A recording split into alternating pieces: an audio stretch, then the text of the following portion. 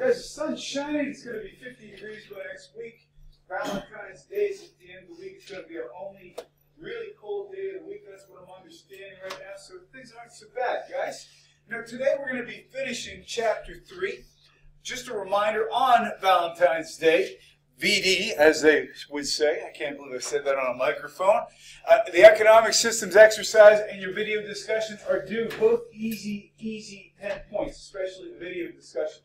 Now, here's the deal. Next week, we're going to be doing our first exam in this class. But you're going to have a choice. You're going to get the option of either doing that exam on Monday or Wednesday. So we're going to vote on that momentarily.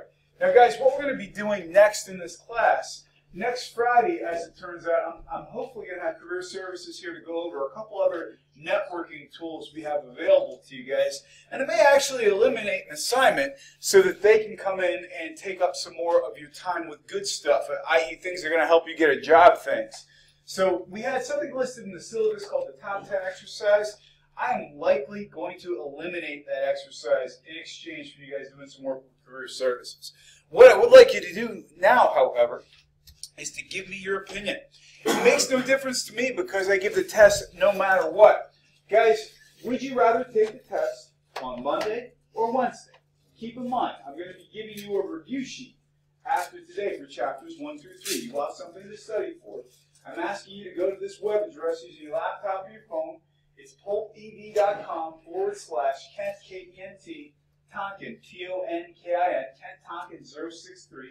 And let me know when you would rather take the test, because it makes no difference to me.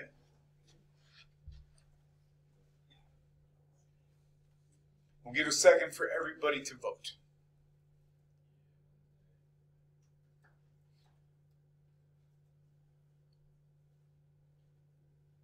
And we do this anonymous so we don't get anybody getting bullied if they pick the wrong day. But again, it makes no difference to me. Now keep in mind, if we do the test next Wednesday, we'll also be starting a new chapter on Friday this week, and we'll be continuing that on Monday. So we'll be covering material that won't be on the test. After today, I'll be sending you a review. Give it a minute to make sure everybody has a chance to get their opinion heard. But it looks like by a landslide, we're going to be doing the first exam in this class next Wednesday. Okay? Any questions, guys? Guys, what format are my exams? Anybody remember? Multiple choice, true and false. You guys, what I'm going to be asking you to do now, if you would, pull your computers out, because I sent you guys a link this morning for something called Lockdown Browser. I sent it to you in your email.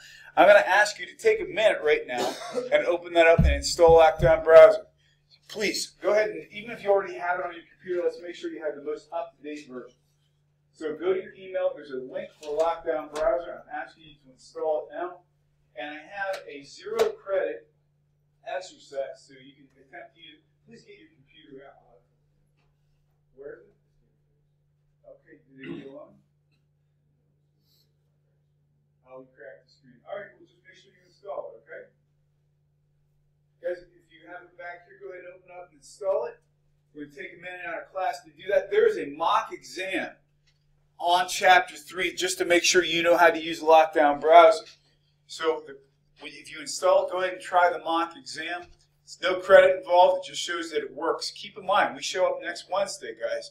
You got to have a functioning laptop. If you have an issue where you have a broken laptop or whatever, get a loaner. Don't show up without a laptop next Wednesday. Everybody able to download that okay? Give it a second. Once everybody's in, we'll get started with the material for today.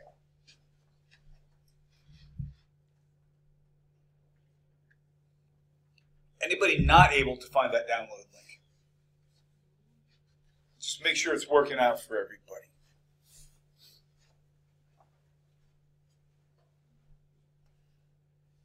All right, everybody's got the download going on. Excellent. Guys, give it a minute. Guys, please put your phones away. In fact, for the remainder of this class and for every class from now on, guys, please don't have your phones out for use in this class unless we're using them for class. You can have them on your desk, that's fine. Don't have them in your hands using them, please. Let's be here together. Guys, is anybody experiencing any trouble with the download? If not, what I'm going to permit you to do is continue to work on that while we get into the material for today. If you've already got it installed, great. If you're having issues with installation, come and see me. Guys, we left off talking about trade protectionism last class. When I say trade protectionism, what's another term for trade protectionism? Something that's a T word we're using these days, the Trump administration, which is also a T word. It's tariffs, man. Louis, will you explain your own word? What's a tariff? Tax on things going in or out of the country. You got it. Why do we do it? To keep business in the country. Exactly right. We want to make our own goods more competitive with other people's products. For example, we make something in China, it takes a lot less to be able to make it and export it. You guys remember, what is the required minimum wage for auto workers in Mexico under the new trade agreement? You remember what it was? About $16 an hour. What does the average worker in Detroit make for making a car in the United States? About 45 bucks. It's a lot more expensive to make cars here in the United States. We have two kinds of tariffs primarily. Those are protected tariffs. We're trying to protect our own goods and services. And then we have revenue tariffs. That just means we're trying to make money because we can. Has anybody traveling internationally ever gone through customs? What do you have to do in customs, Dylan? Declare if you're bringing anything back into the country. And why does the government want to know that? Because there's limits on stuff you can take out of the country or bring back into the country. If I'm going to Jamaica, they want to see how much rum I'm bringing back, or maybe if I'm bringing something else back that maybe I shouldn't be bringing with me. So we're making sure we're not bringing things into the economy. By the way, here's a little trivia question for you. Did anybody see why the Girl Scouts were in the news in Chicago yesterday? Anybody see this in the news? What time of year is it for the Girl Scouts? We're just selling cookies outside the marijuana dispensary. You got to admit that's pretty good marketing. Okay, you go to some place where people are getting a product that's going to make them hungry, and the Girl Scouts are setting up cookie stands. Let's hear it for free enterprise. The Girl Scouts, and their uniforms are even green. This is crazy. So, guys, in terms of protective tariffs, though, revenue tariffs. Protective tariffs protect business, revenue, make money on products coming into the country because we can. We sometimes have what we refer to as quotas, and that means, hey, Japan, we're only going to import 10,000 trucks from you, from Toyota. After that, you're going to have to pay a large tax. So we have a complete trade embargo on a country. Can somebody tell me one country which the United States has a complete trade embargo against right now? We're not doing any business with them. Yes, sir. I'm sorry? I still didn't hear you. Sorry. China, no, we're doing some trade with them. We're putting tons of tariffs on it. It's a good guess, though. Who? North Korea? We're not doing any business with North Korea. And one other country that's had a very long history of an embargo with us would be Cuba. And we've had an embargo with them since the 60s. We also don't do any business with Iran right now either. So we use this as a weapon of trade. I would say a weapon of trade to be able to settle political disagreements. Guys, I'm here to tell you today about some ways in which companies have gotten creative to get around tariffs. Back in the 70s, there was something called the chicken tax. And the chicken tax, which was on poultry, ended up affecting the way we sell cars in the United States. This is a Subaru Brat. It's a pickup truck. And it came from Japan. You guys notice anything unique about this pickup truck? What do you notice? It's It's tiny. It's a tiny little truck for sure. You guys notice anything else? Josh, what's in the bed? Yeah, pretty crazy, right? Those were not aftermarket. Those were installed. Here's why there are seats in the bed of the Subaru Brat. Back in the 1970s, the United States was exporting really low-cost chicken everywhere in the world. We had an excess of chicken for some reason, and we're flooding markets around the world. Well, the Europeans came back on us and said, we're putting a tariff on your chicken. In Asia, they put a tariff on our chicken. They said, you guys are going to not kill our local industry. And we said, we'll show you guys. We're going to put a tariff on your pickup trucks. We're not going to import Datsuns, back then what Nissans were called, Toyotas, Suzukis, anything. Well, Subaru bolted a couple of seats into the bed of their pickup and said, this is not a pickup truck, it's a passenger car. And that's how they got around the trade tariff, by sticking sticking seats in the bed of a pickup truck. This is what people will do to get around tariffs. Crazy. Here's the reason why you don't see any of these on the road anymore, by the way. The steel in these vehicles was so poor quality, it just literally rusted off the bodies. You hardly see any of them still around. How many of you think that's a good idea to put backward-facing seats in the bed of a pickup truck? What's the problem with this arrangement? What do you think, Louis? What's the problem with this arrangement? Not safe. Yeah, one rollover, man. It's not going to work out well for anybody in the bed of that truck. This often, by the way, shows up on exams as a bonus question. I'd remember the name of that car if I were you. The Subaru Brat. So, guys, in terms of imports affect a lot of us in terms of jobs, in terms of labor, in terms of factories. Guys, but the other part of it is imports can be good for us, too. For example, if a Subaru is made in Japan, they make them in I think it's Fujikawa, Japan, a lot of Subarus come from, because they're a product of Fuji Heavy Industries. My Mazda was made in Hiroshima. It's not good necessarily for people who make cars, but who are those kind of imports good for? Are there people who benefit from imports? Yes. Well, for me, for sure, because I love Mazdas, I'm very happy about it. I benefit as a consumer. So, who else benefits from this? We're importing Mazdas from Japan in the United States. Who might benefit? How about somebody who sells Mazdas? A Mazda dealership makes money. The secondary used car market makes money. It's not a linear equation. Here's the other thing, too. If we have parts that go into components, into vehicles, a lot of components from our vehicles come from other places. If you buy a Ford, it's got part of Japan, China, and probably somewhere in Indonesia in the vehicle as well. So we do need to import things as well. So import products do not mean automatically a destruction of jobs.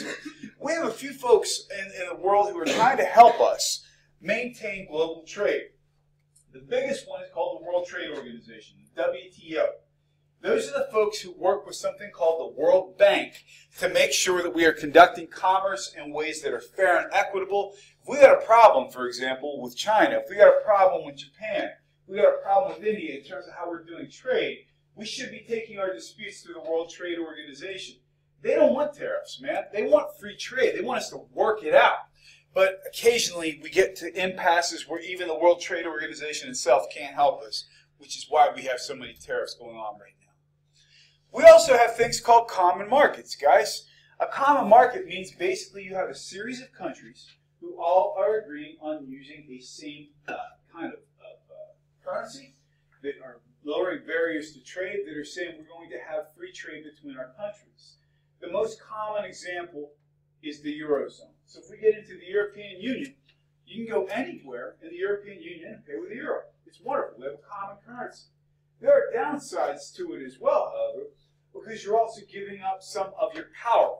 If you're part of a trade zone, like the Eurozone, for example, if you're part of a common market, it also means you're giving up part of your authority to other people, which is why there have been some opposition to it. For example, the members of the European Union are clearly illustrated in our book, but we recently had a country that just left the European Union. Guys, why did Great Britain, why did the UK decide to leave the European Union? This just happened, guys. It happened on the 31st of January. Why did they leave? Any thoughts? Yes?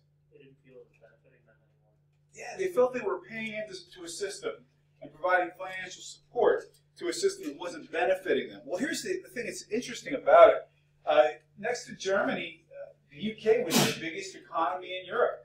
So this is a substantial blow to the EU for sure. Are there other reasons why the UK pulled out? We know they were paying in and feeling like they weren't getting anything out of it. Are there other reasons? Any other thoughts? I'm sorry? Yeah, they wanted to feel more independent. They wanted to set their own rules. There are some people that argue that the political change that's been happening in the United States has also been influential in other parts of the world. For example, in the United States, when I say this, this is not an endorsement, this is not a slam, this is not me giving my personal political opinion. But there are folks who believe, for example, because our president, President Trump, is such a non-traditional choice for president, it's actually spurred on something called populism, which means more thoughts around blue-collar workers, more thoughts around the common person's opinions, and more activism by common people in politics, maybe than before, where politics was considered to be a little bit more intellectual. So the common working people in the UK were some of the folks pushing the hardest for this because they felt that the barriers to trade coming down had hurt their own economy. Time will tell. One of the biggest things that I think that the UK is going to face now, however, because they're no longer part of the EU, this small island country now has to negotiate separate trade agreements with all of these countries. Is that going to speed up or slow down trade for them? I think it's going to slow it down too. I think what they did here was a very short-sighted decision that was motivated by maybe more political intentions than commerce intentions. I have been wrong before, and I'll be wrong again, I'm sure. But I'll be interested to see 5 years from now when people are looking back if they believe this was a good or a bad decision. Guys, if you have nothing on your desk in front of you, please put something in front of you to write down notes on so you can be prepared for our exam that's coming up next week. Or if you're taking notes on your laptop, that's fine. Guys, we actually just ended something called the North American Free Trade Agreement. Well, I shouldn't say we ended it, we just upgraded it. The North American Free Trade Agreement is not a common market, but it is the idea of tariff-free trade, or mostly tariff-free trade, between Mexico, the United States, and Canada, because we're our own biggest trading partners other than China. When we think about it, guys, the reason we have strawberries in January is because we have a great relationship with Mexico. The reason Mexico has such great access to wheat and grains is because of the relationship with the United States. The reason we get so much delicious maple syrup is because we have a great relationship with our neighbor to the north. So that's the North American Free Trade Agreement. There are a lot of people, for example, who were not excited about this free trade agreement. Now, keep in mind, this was back in the 90s. This was back during the Bill Clinton era in the United States. So we said to basically our American people, we're going to take down the barriers to importing and exporting goods from the United States to Canada and Mexico and vice versa. Who would be excited about this arrangement? Canadians wanting to sell stuff in the United States. Absolutely. Canadian companies would be very excited about it. With the United States, who is excited, John, about this agreement? Well, I think who's involved. You would think the companies would anyway. Is there anybody who was not excited about this agreement? Outside. Yeah, anybody. Basically, I'm going to prime you guys a little bit on this. We said before, where are the wages higher, Mexico or the United States? United States. So if you want to know why Chevy Suburbans are being made in Mexico, it's because of NAFTA. Because General Motors said basically, it's cheaper for me to set up a factory in a place where I can pay somebody $5 an hour. It's cheaper for me to have a factory where I don't have to comply the safety regulations and take care of people, and I can make cars in conditions that American workers wouldn't stand for. And so labor unions opposed it. A lot of working people opposed it. A lot of companies were all for it. It's funny to me because when we associate free trade with a party, we typically associate it with the political party of the Republicans. We typically associate tariffs with Democrats. In this current state of reality, however, our current president, who has run as a Republican, actually supports some level of trade protectionism. So the world does not make linear sense in the way it did back in the 1990s. It's not right or wrong. It's just a change in the way that we look at these things. So what NAFTA's big goals were, guys, were basically to make things more fair and open so that we could sell goods in between our countries. Part of the fallout was, however, that more of our industry left the United States. I'll give you a great example. Levi's, who was at one point the #1 manufacturer of blue jeans in the world, operated out of San Francisco, and almost all of their factories went to Mexico during this period of time. In fact, now they're in places like China and all over Asia as well. So that was part of that era. We also had something called the Trans-Pacific Trade Agreement, and this was essentially going to be the Asian version of NAFTA. Obama was pushing for it. Trump finally decided to kill it off. People who were excited about this said we can sell more goods and services in Asia. We can avoid the kinds of things we're dealing with now, like tariffs. Opponents basically thought it would speed up the loss of jobs to places like China. Ultimately, it was killed. Did not happen. Here's the bad part of it. We had an opportunity in the United States to be a leader, to be the folks who were really making this happen. And instead, now China has taken the lead in these kinds of negotiations. in the long run, we'll see how it works out. So, guys, if you were building a business, if you were trying to think of an open population where you could sell goods and services, where would you be looking in the world? Where would you be looking? Yes? Asia. Yeah, I would too. Tell me why. It's a booming population. Like China and India both have over 1 billion people. That's a lot of people to sell to. You better believe it. In their developed countries, I think whether or not we agree with their political system, China is not a developing country for the most part in the major areas, and it's got a large rural section. No two ways about it. It is a technological powerhouse. It is a developed country. Where else would you guys want to sell? Where else would you be looking? What are your thoughts? Where else do you think we can sell lots of goods and services? Where do you think we could have a growing and booming market? What part of the world? What part of the world would you go to? Africa. Tell me why. I agree with your decision too. Because they're growing right now. There's a lot of people there and a lot of resources. I completely agree. One of the biggest problems the African continent has faced is civil wars. It's faced conflict. If they can figure the politics and the tribalism out, that's going to be a powerful continent because they've got so much in terms of resources. They've got so much in terms of population. They could be an intellectual and an industrial powerhouse if they had the right leadership in those areas. I completely agree. Brazil is a big economy now. Brazil has come to be a world player. And India, what's India so famous for? What do we get so much from India? It's a T word as well. What might it be?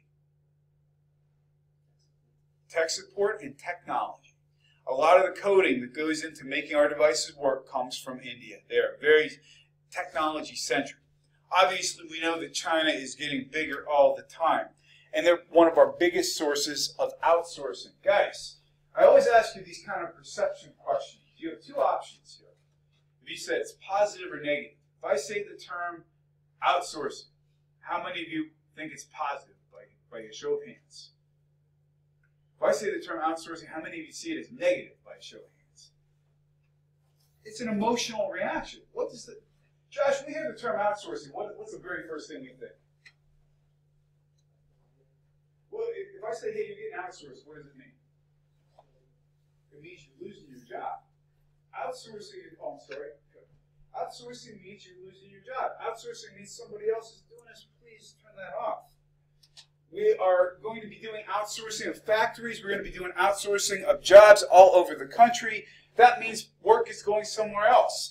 It also means, however, we're outsourcing functions to companies, however, who can do work that we can't do. So we outsource all the time. We outsource things like payroll and HR. We outsource things like accounting. We outsource things we can't do. Outsourcing simply means somebody else is doing the job for us. What are the pros of it? Well, the pros are if you're outsourcing a function that's not core to your work function, you can concentrate on the things that are. If I have a small company that does woodworking, what do I need to be doing accounting for? Somebody else can do that for me. A con is if I outsource, I could lose employment. I could lose jobs. Here within St. Francis, we outsource several functions. People work here, but they don't work for us. Who am I talking about? UPMC. I'm sorry? UPMC. UPMC, for sure, for healthcare. What's another one? Yes? Parkhurst Dining, owner of Eaton Park. Is there one more that you guys know about? A very large corporation that's got a presence in JFK. Yeah, Under Armour, not so much outsourcing. We got an exclusive with them, though. But where do you buy your Under Armour on campus if you're not an athlete? The bookstore is run by Barnes & Noble. That's all outsourcing, guys. So we can take things that do not benefit our core function, and we can outsource them so we can concentrate on our core function. Guys, in terms of being ready for the global economy, what are the two fastest growing languages globally beside English? We got Spanish, and is there another one? French. It's not French. It's a good guess, though. Mandarin Chinese. So we've got the growth of the Asian country. We've got the growth of the Hispanic population. If you are able to be bilingual, there's a lot of value for you in business to be able to do work internationally. Guys, before we get into our next section, because we're going to be showing a brief video here for you, I would like to see if anybody has a question or comment before we jump into our next type of outsourcing. Yes, sir. So have open borders between each other, right? So Southern Ireland is still an independent country and it's part of the EU. Northern Ireland is part of the United Kingdom and left. So do they not have open, like does Ireland not have open access now between the North and the South? There's actually been some discussion going on that because the answer is they don't really know yet. There's actually been some discussion because Northern Ireland obviously is a subject of the British Crown, the country is. There's talk of putting in an actual border, like a physical border between those two countries now. And if you remember, what was the big thing that separated those two countries in the first place? You got it. It was the Northern Ireland Civil War, well, the Irish Civil War. Northern Ireland was a stronghold of Catholicism. The rest of Ireland was basically part of the British monarchy, so they were Anglican. And thousands of people died in that conflict. And those wounds are still fresh. You start putting up a wall between these two countries, that's going to reignite a lot of those fires. Like, I pray that the British government figures this out in a way that makes sense, because right now, technically, the rest of Ireland is still shut off. I think they came as part of the deal to leave the EU, because even though they're their own country, they still are compliant with a lot of British laws. I know that they voted for it, so did Scotland voted very strongly for it to stay in the European Union, but the British part of the United Kingdom was the one who voted strongly to leave. Yep, there's a lot of division there. We're going to have some problems coming up with that situation. Yes? How that works. Like, why exactly do they want to leave so bad? Why is it that, like, Britain overrules Ireland so much?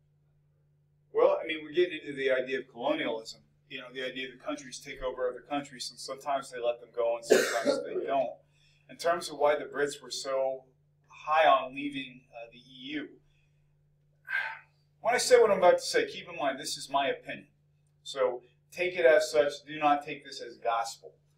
When things are not good economically, people look for people to blame. If we look, for example, at the countries that have faced revolutions, one of the biggest ones would be Iran in 1979. Iran used to be a developed country that was very open-minded, very academic, a lot of liberty, a lot of freedom, a very quote-unquote secular country. Well, there was a very big part of the population who lived in poverty and felt very disenfranchised. And when political radicals started saying to those folks, this is all the government's fault that you're in this position, we can offer you a path to freedom, that's when the 1979 revolution happened. That's when fundamentalism took over, and after they overthrew the government, the next thing they did was to ransack the universities, get rid of the free thinkers and the academics. So all that stuff went away with it. People in England did not feel that they were sharing in the economic prosperity and the boom that countries like Germany were experiencing, and so they were basically saying to their politicians, we're getting screwed in this deal, we want out. That's really where a lot of the roots of it came from. Somebody from the UK may completely disagree with me and say that we want national sovereignty, we don't want to be ruled. But the flip side is the UK was never completely in the EU either. They never went with the common currency. They still kept the English pound. They'd accept euros, but they never gave up their own currency. So they were kind of like putting one foot in the pool to begin with.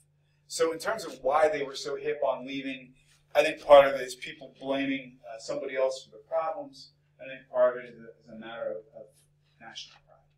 Did I answer your questions, guys? And as far as the Ireland issue, that's going to be messy. I feel for those folks. I think it's going to be something they're going to have to figure out. Excellent questions, guys. Other questions? All right, guys, I would like you to sit back and relax for a minute because we're going to watch a little video about one of the most recent forms of exporting, or I should say outsourcing, and it's called medical tourism. Lots of reactions. I know some health sciences people in there too. What are your thoughts, guys? Yes.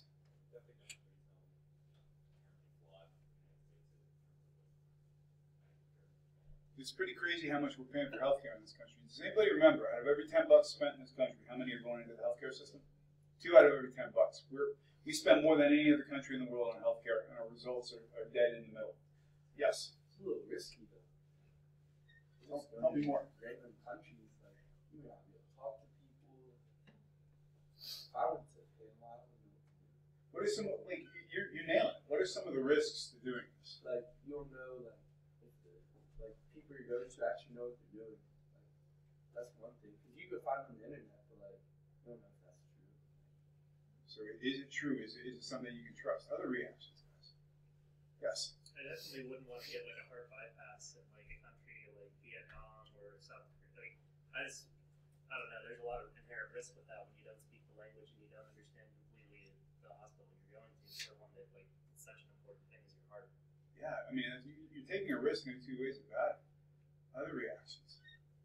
It's pretty interesting. There was a healthcare system in the southern United States. This was a company or a state-run system. I think it was in Atlanta or Georgia, one of those places. And essentially, people who were working for the state government, they were offering them incentives. They were offering to pay them to go and get their procedures out of country because it was saving so much on their health insurance. They were actually paying for them. Pretty interesting to see how this stuff is shifting around. I would like to know, though, however, because I am going to ask you to bring up your laptop or your phone for a minute, and I would like you to tell me, would you go outside of your home country for major surgery, yes or no? I'd love to know. And again, go to polltv.com/KentTalkin063 and tell me. So we got a few votes for both so far. I can't wait to hear what you guys have to say about this. Wait, is it like in the U.S. or like your home country? Your home country. Yeah. Some of us, for example, come from countries with really good prices on their health care. So, but can I put you on the spot just because I know that Canada has a social medicine system? You hear us in the States talk all the time about the cost of health care. What do you think about your own systems in Canada? No, we're talking about Canada here. I like it. I mean, like I've never had like a major surgery, but I mean it's nice to like just be able to like go to the doctor and not have to like pay or like get like most medication is like covered by the insurance. You can like go to the pharmacy and get your medications like covered, so you don't have to worry about the little things. And like hearing that like some surgeries here cost like $100,000 is kind of ridiculous to me. It's pretty crazy. Any other reactions from those of you coming from places with free healthcare? Free, not necessarily free reactions. In Italy is normal because usually the quality of the healthcare system is different by the north and the south. So a lot of people from the south comes in the north of Italy or go in another country for the healthcare. So there's a variety of quality based on which is better, the north or the south? Okay. Good thing to remember if I'm traveling to Italy for a heart surgery, I'm going to the north then. Guys, for those of you who answered heck yes, will somebody tell me why you would? Somebody who answered that they would go out of the country for healthcare, tell me why they would. I'm dying to hear from somebody. Oh, please. Seriously. Brady, did you answer yes? Tell me why.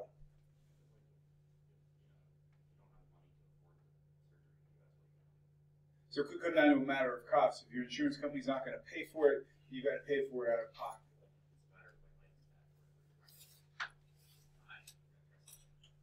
And sometimes people, for example, who have exhausted all other options, for example, if you had the misfortune of knowing somebody in your family or extended group of friends who's had cancer, sometimes we run out of options here in the States. People may want to try that.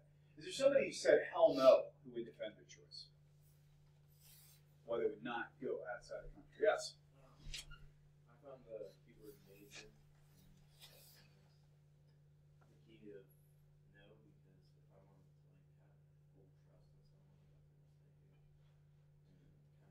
and kind of go for more of the quality. My biggest concern would be follow-up. If you have a complication from a surgery and you can't go back and talk to the actual person who conducted your surgery without getting on a plane, this could be problematic. Now, for the healthcare industry itself, by show of hands, how many of you are in the health? Yes, ma'am. Like if you had a major surgery, might you have to stay there for a while too? Oh, I think you would, but you still could have complications in the long term. For example, somebody who has heart surgery in the long term may have circulatory issues, for example. But it's a good point. You do have to stay there for follow-up. And technically, you probably stay in the hospital a little longer than you would in the States based on how quickly they tend to push us out. So, but how many of you in here are majors in something involving healthcare? Lauren, does this? What's your medical opinion on this? Like, I know we just started talking about this today. What are your concerns? I would definitely not just because, like, yes, it is way more expensive and, like, kind of ridiculous, but, like, you're probably going to get the best care here just because, like, we even talk about, like, in Europe, like, how they don't get paid as much as, like, their taxes. So, like, the people that are going to be the best are going to come to the United States, want to get paid more, and they're going to make a lot more money, and they're going to have, like, more of a drive to, like, provide better care. So we get the idea that we may be getting the best and brightest because of what we're paying in the United States compared to other countries. And I think you have a very valid point.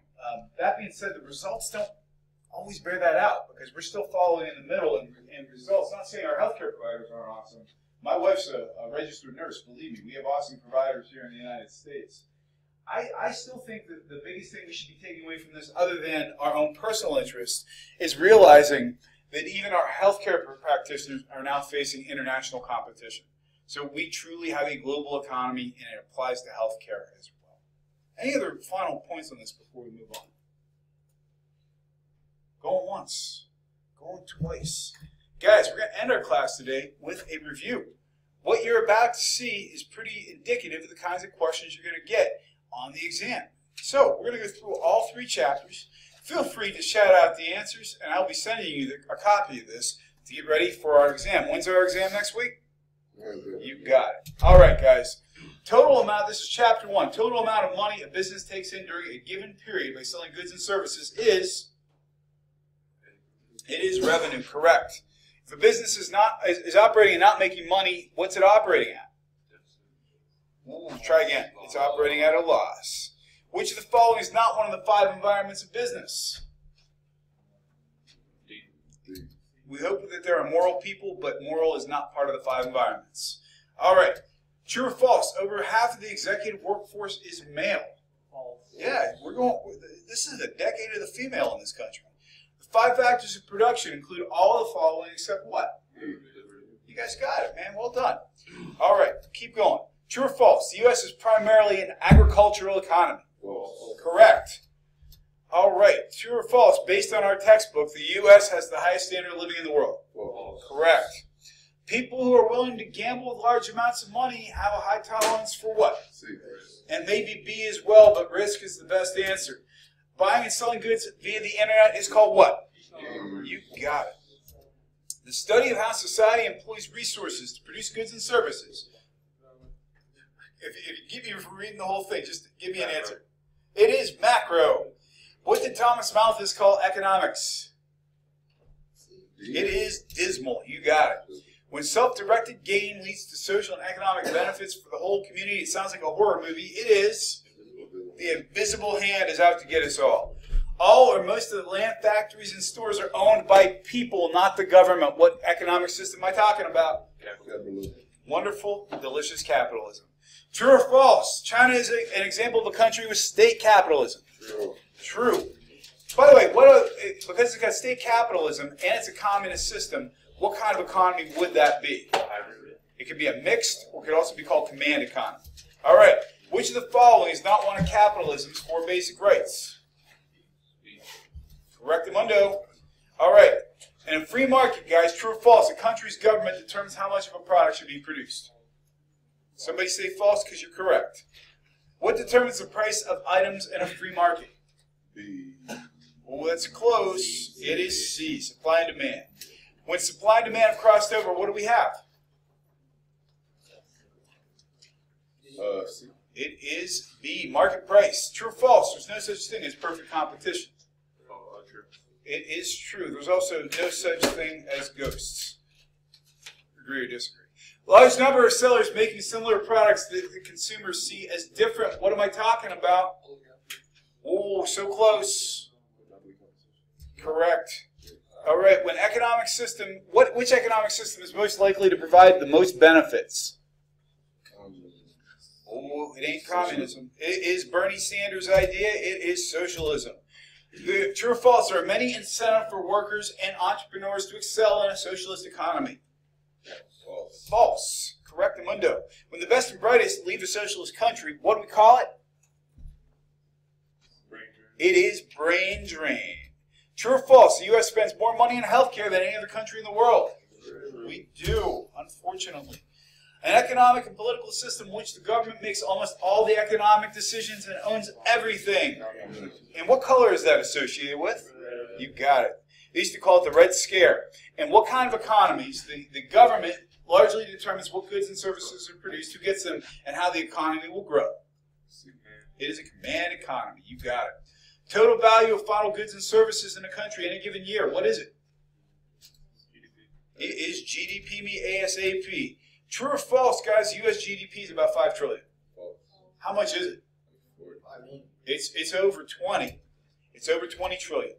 If somebody says, I'm out of here, what kind of unemployment is that? Fictional, because they're chapping you. You know what's. The unemployment rate, true or false, is an accurate measure of how many people are actually unemployed. False. What? You're correct. Why is that?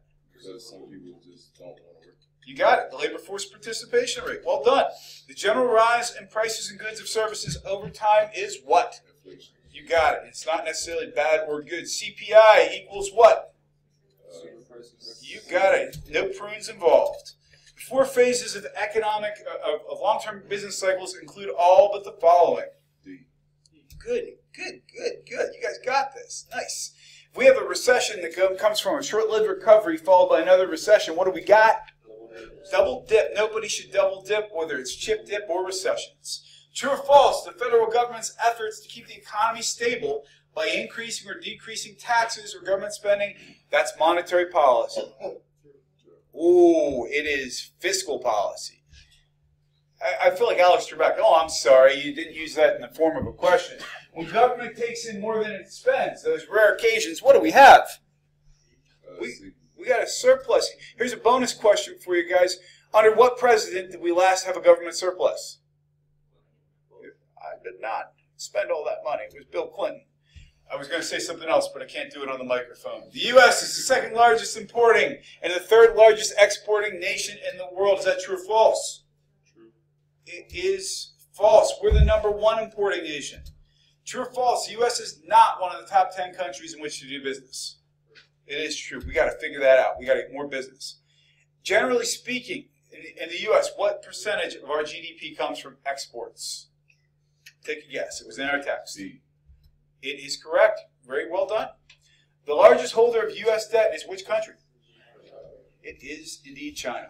True or false? If the total value of U.S. exports is less than U.S. imports, our country is operating at a trade surplus. False. It's a deficit. Selling products in a foreign country at lower prices than those charged in the producing country. What do we call that? It's a fun word. It is dumping, man. I love that. That's a great economic term. The lowest risk way of getting into foreign markets is what? C. No. B. I think. Is D. It's licensing. Very good. Taco Bell in Tokyo is an example of what? C. It is a franchise. You got it. True or false? Transformers were a big hit in Japan before they came to the U.S. False. False. We had to make them cool here. True or false? A strategic alliance is more risky than a joint venture. False. That is false, because a strategic alliance is limited term. The country making the most substantial investment in Africa is? You got it there. Buying up that oil quicker than you want to think about. True or false? When the dollar is trading for less, foreign goods are also less expensive. You guys are nailing this. Well done. Which of these countries has been criticized for devaluing their own currency? China seems to be a big answer for a lot of these questions. Tariffs. I'm sorry? It is China. Tariffs can be a form of what? Trade protection. Very well done.